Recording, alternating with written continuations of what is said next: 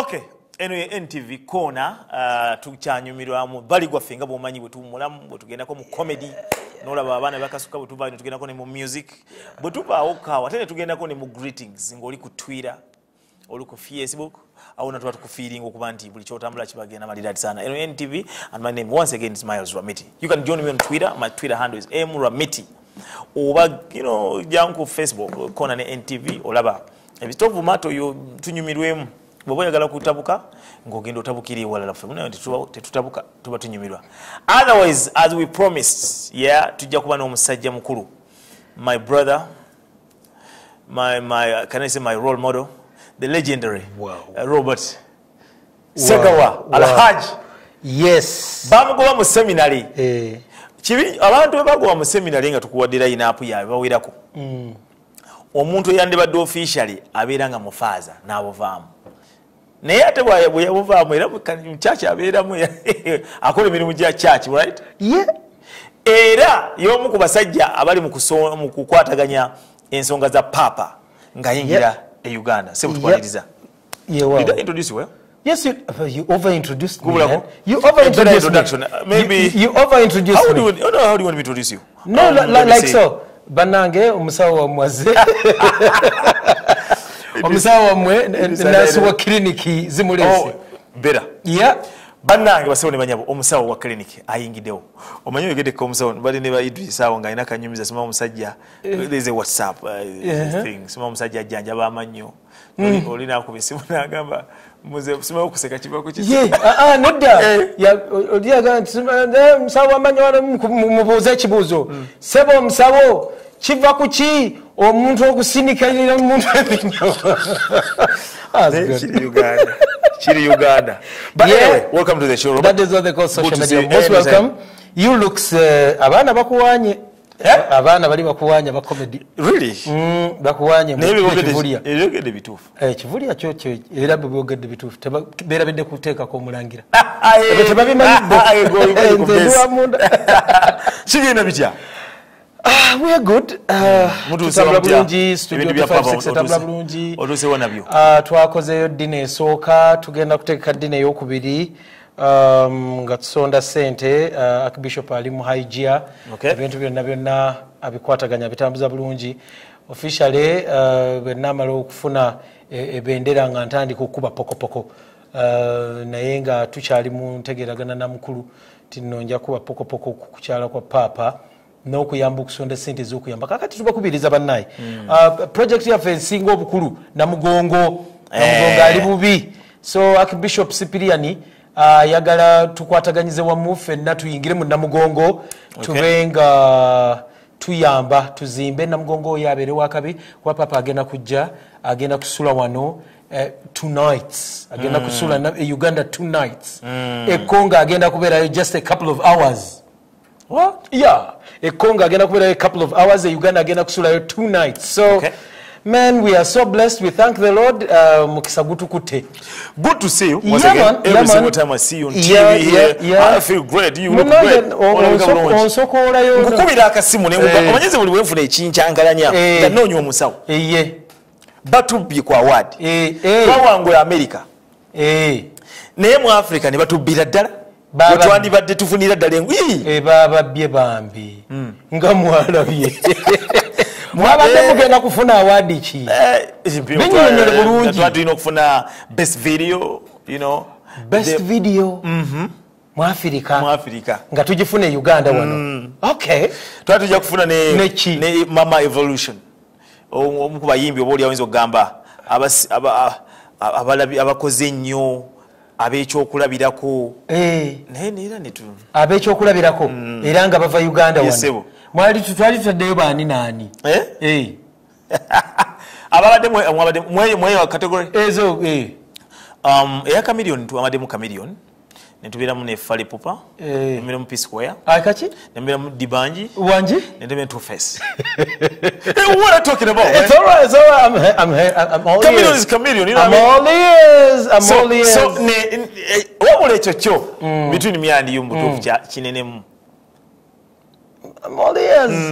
Ate ekirala ne mubeeramu ono omwana yawangudde Ricky Bye cool. ekyo kyekyabadde ekyaki ekyaba kya video of the year video ki gye twateekayo love you every day bambi gye twateekayo Segawa akulengera ku TV ensi n'ensi akulaba Uganda I don't know East South Africa bakulaba America Rwanda Canada yonna everywhere kiki ekiganyi buli kimu tukikoze really tugezezzaako nze nsuubira tukote video andi munaye baaga video tulina zikwatira South Africa bwetumbu okulabika obwe bateekamu ssente ne bagenda kati bwe mwamala okuzikwata video ne mukola mutya let me show you something Miles abatulaba omwana ono Idris producer agenda kubayamba andage Peter Serwanga mbalage Serwanga yagenda okundaga basi njagala abantu mwetegereze yesebo kiki tulaba tutandikire wansi mundabe bwezize yesebo oyambadde akasepeewo njagala mwetegereze bulungi tuve ku ngatto yesebo that is a very expensive shoe very expensive togisanga ku street nga buli omu ajamba yesebo na bw'osanga omuntu ng'ayambadde stocks za white abeera wabuvunanyizibwa so having white stockings and expensive shoe that is pretty good tugende ku empale eno gye bayita empale za dina empale ebeeramu akakuubo bwe kati so kakati bwe tuva ku mpale another expensive thing then tubeera n'ekkanzu ekkanzu eno is an identity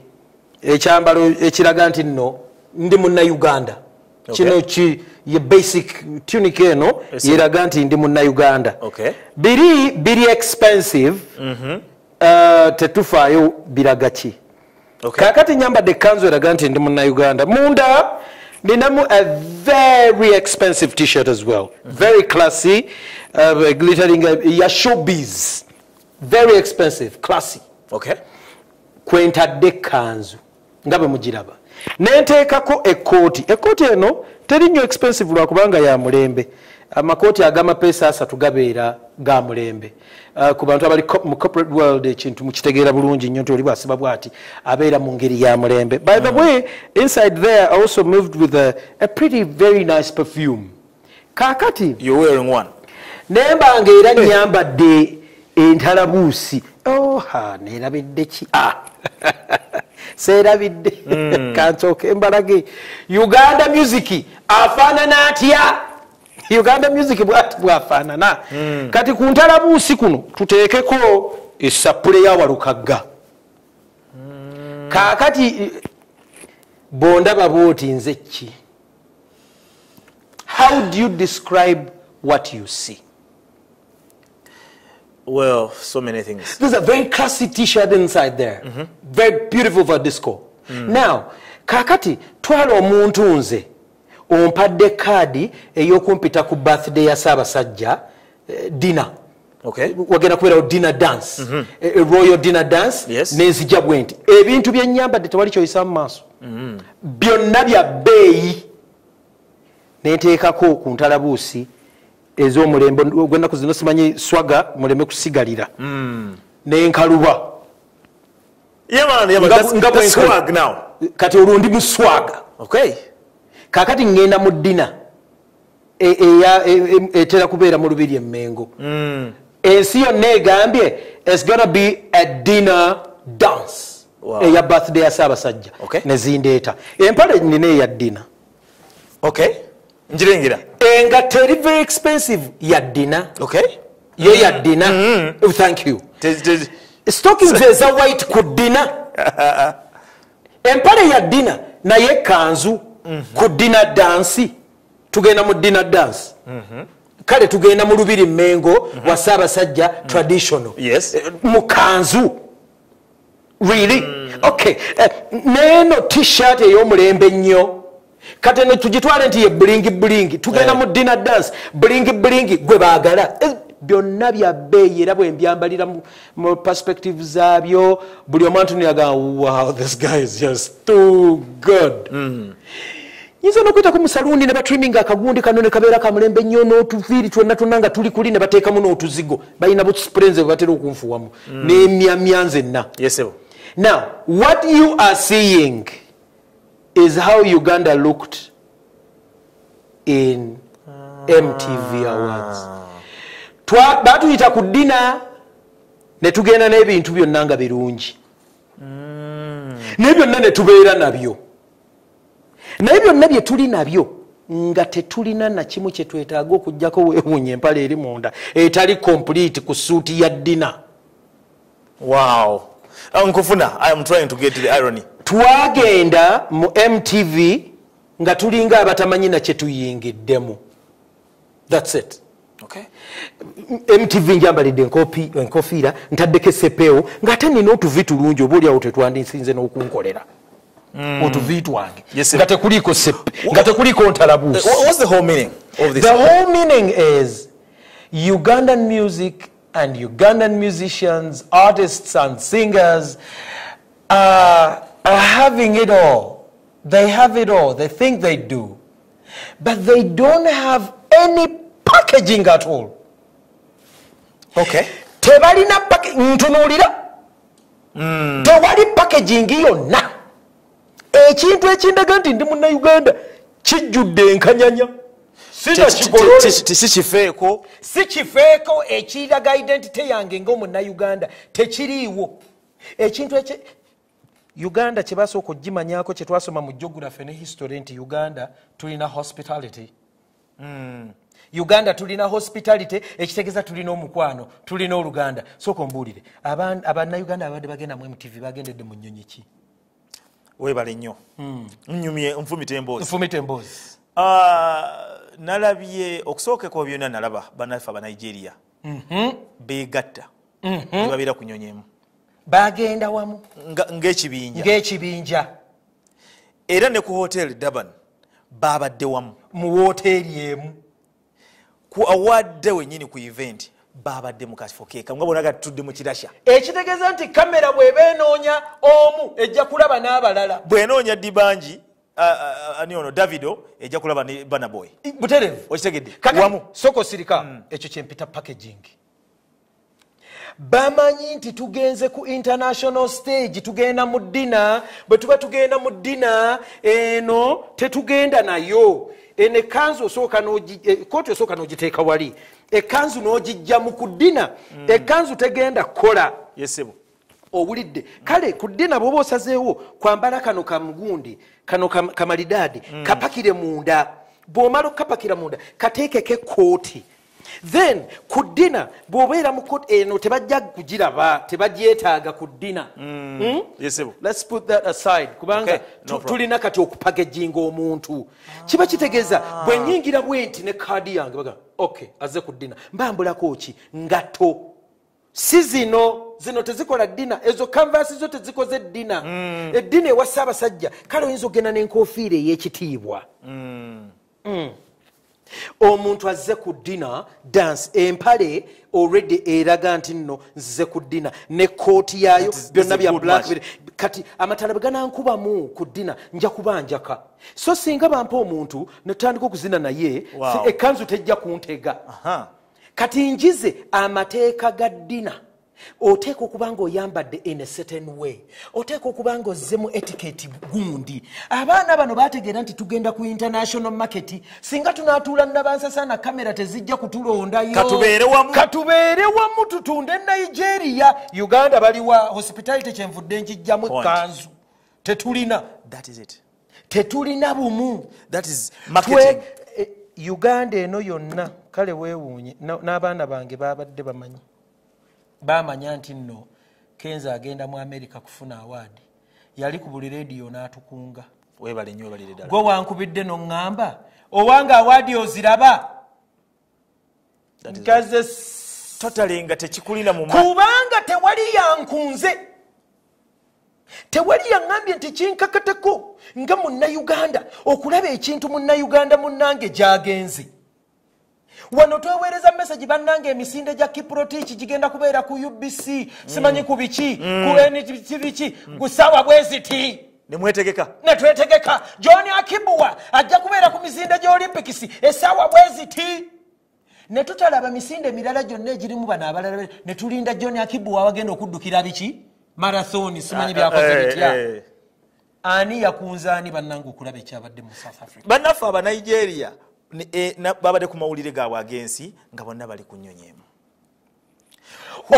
okusimbula okuva wano okutuuka mu kugenda eri kati gwe n'ovaawo ng'era enjogera y'Abannayuganda yonna bweri baluuza era oyogedde enjogera y'abaluuza baatusaliriza baatubbye kiki what did we package luli lwe nali wano nakugamba nti Kanji Bandi Mwendi Nanjira Kalule yawangula last band standing.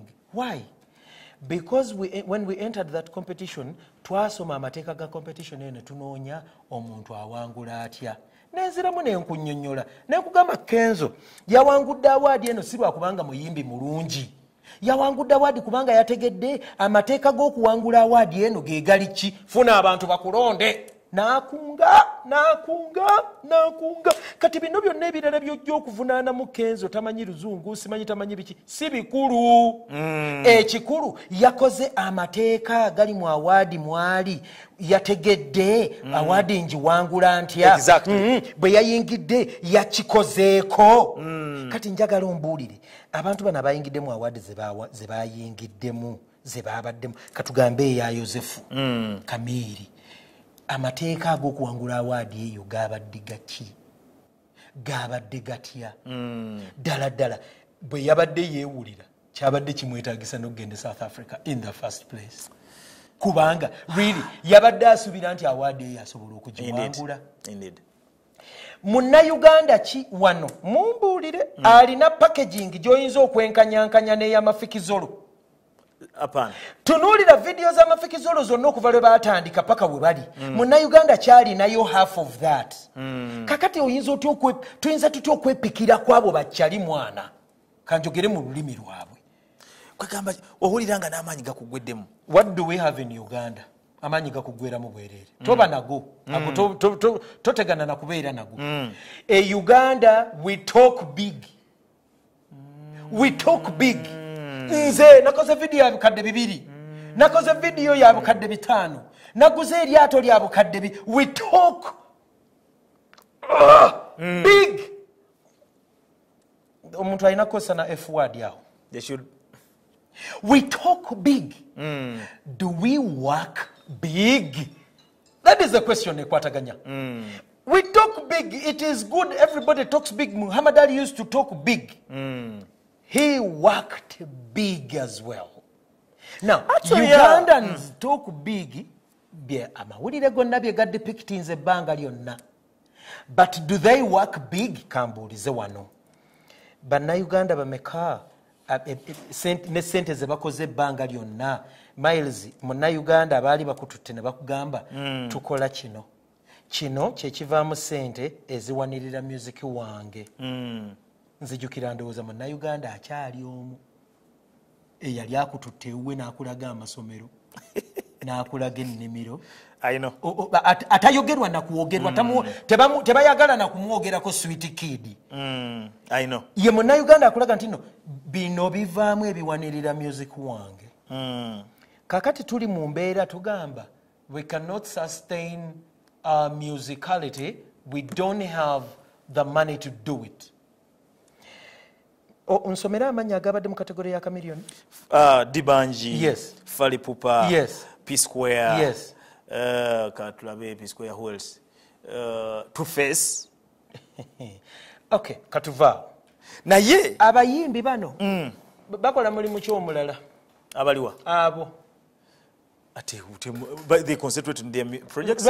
Wane Uganda amawulire tegabagala tegabawandiikako nti baali balwaniddeko mu bbaala ono yatomera gundi lwaki tebabawandiikako tebalina tebabikolanga.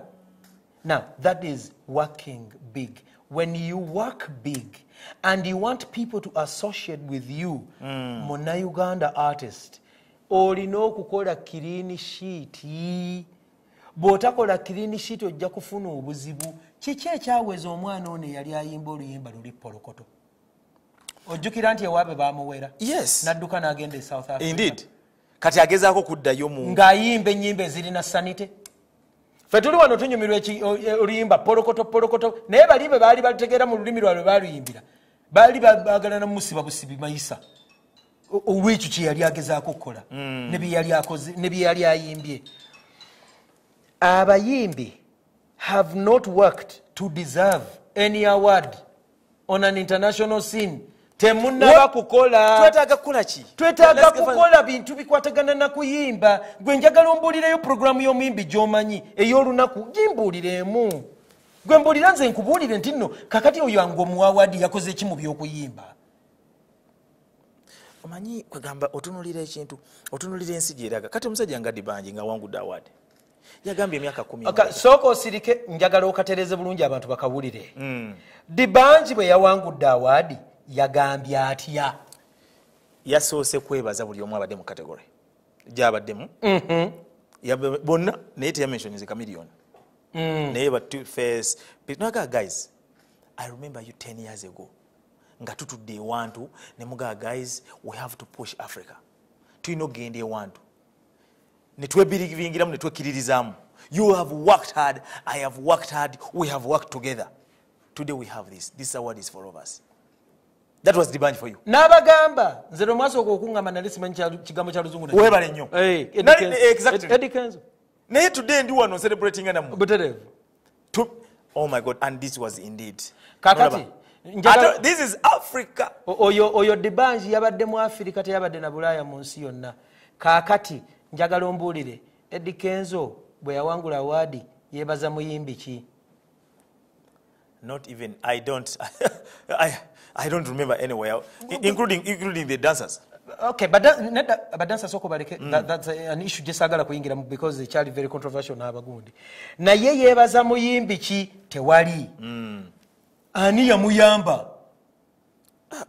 Mulaini ya muyimbi muyimbi ki yamuyamba? Quite many. Tell me. Bobby Wine. Yamuyamba ki?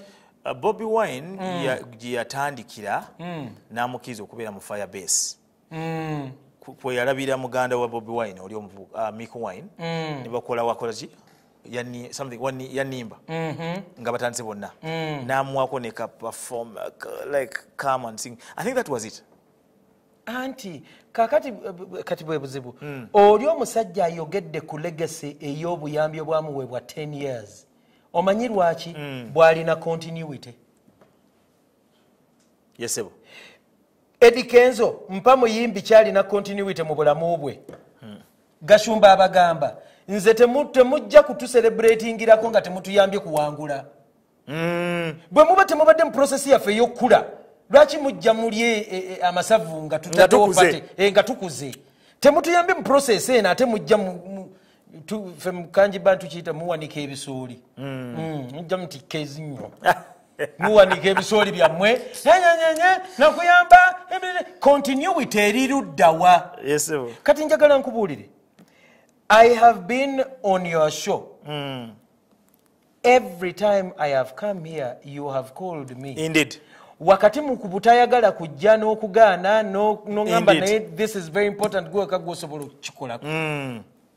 Totukubira simu totugamba ABCD but we always ask you. Wakubira ani okujja wano ku bayimbi?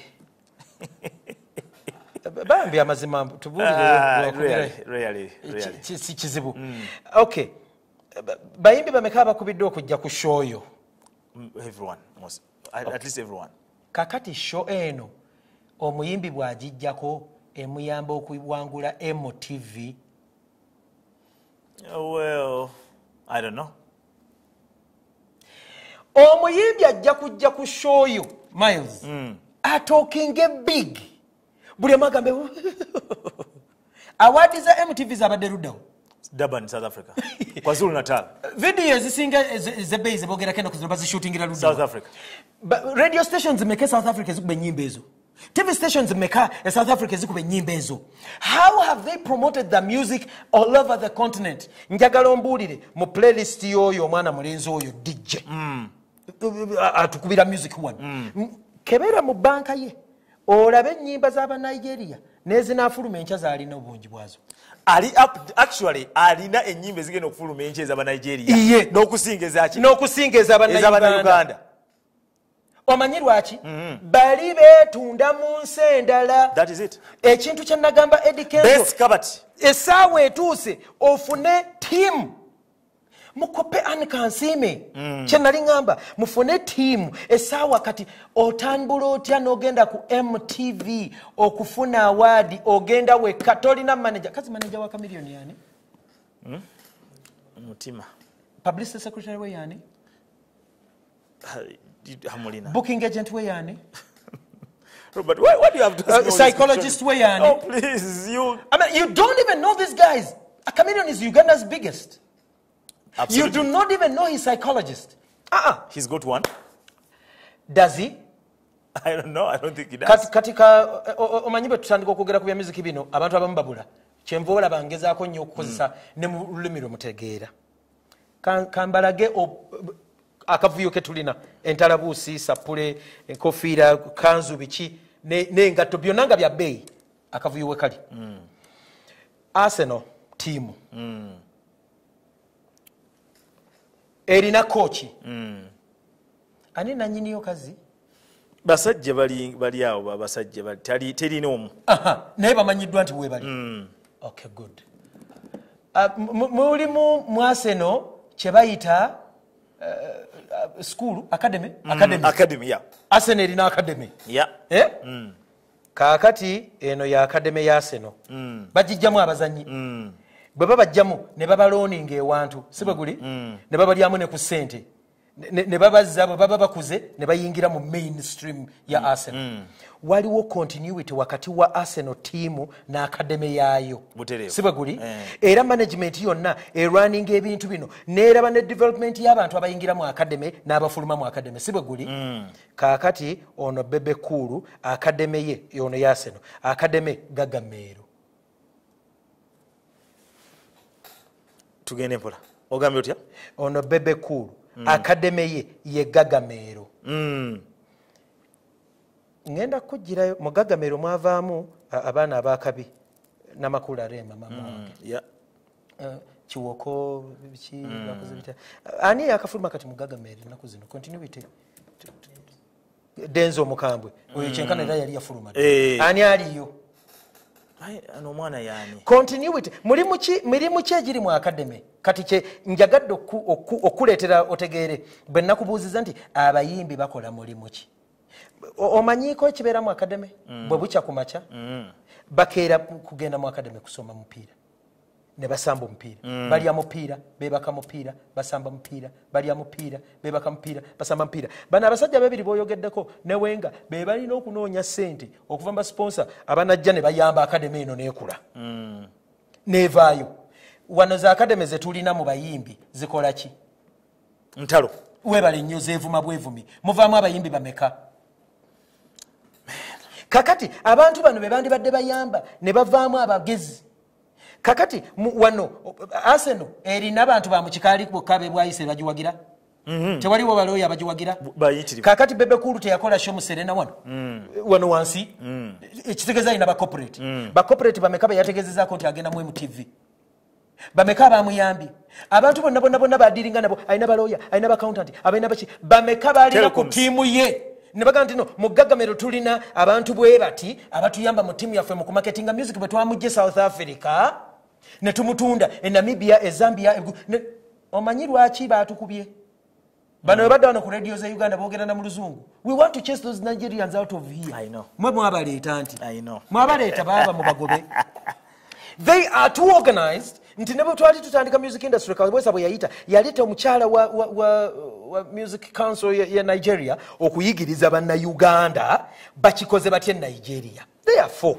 kuba tunatera ndowooza nga tumaliriza bino byetaaga budde bungi Uganda n'abayimbi banna Uganda awards ze tufunye we are lucky to win them tetunazikolerera we are not yet there tetunazikolera nakugamba naluli eyanyiga n'anyiga nti Eddie Kenzo was lucky I know there was nothing musical about that award I still say it I will say it even tomorrow he has better songs that are musical however what has come up out of his song akayimba ke batansoka kuba Mexico kagundi ako sondo ka caption yako bandika tuzanyiddemu wano nga tufuluma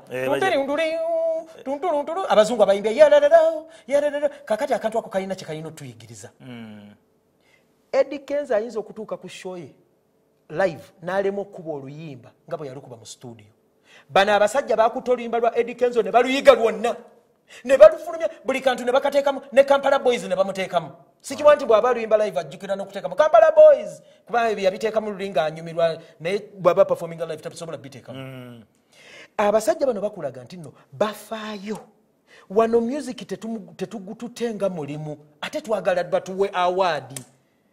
Dele Yosefu agenda abisa bebe kulu obisa nene mafikizolo nawe ove wano ngoma nyinti ogenda bakuba kudiruki ku video meka baziteekawo zino baziteekawo na ziri baziteekawo otaddemu kyenkana ki mu music bane bwe muba mwagala mubeera awarded muteekemu mu music buche ku machanga bamanyi nti no program yo okera ku macha n'osaba essaala n'onywa chai n'olambula ka business supporting music ono n'okomawo n'okola amaloboozi n'obeera mu studio bayimbi bameka abalina massive studios mu maka gaabwe bano bonna boomenye balina indeed balina mega studios ebyuma babijja Bulaayi ne baleeta ne baproducer ab'enjawulo indeed.